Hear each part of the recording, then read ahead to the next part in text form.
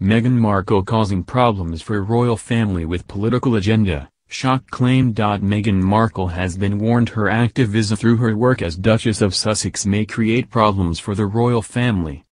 Meghan Markle has been an outspoken supporter of several charitable causes since joining the royal family through her marriage to Prince Harry in 2018.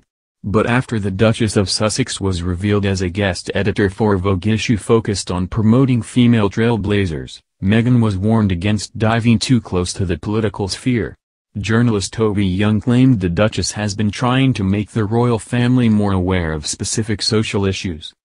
Speaking to Talk Radio, Mr. Young said, "The problem is his wife clearly has a particular political agenda. She is the woke Duchess and she sees it as her life's work to make the royal family woke. For a member of the royal family to take such an inadvertently political stance is always a bad idea because they are funded by the taxpayers and therefore they have an obligation to remain above the political sphere." The Duke and Duchess already faced criticism last month after newly published royal record revealed the couple had spent £2.5 million of taxpayers' money to renovate their home in Windsor, Frogmore Cottage.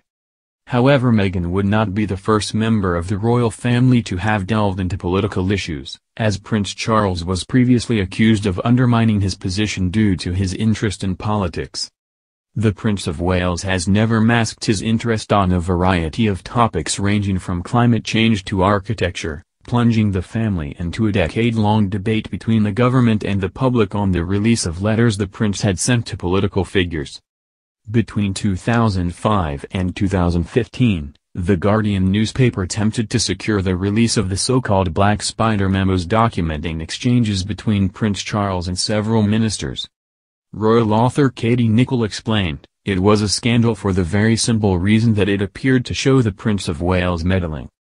We don't expect members of the royal family to be political, they're not allowed to be political.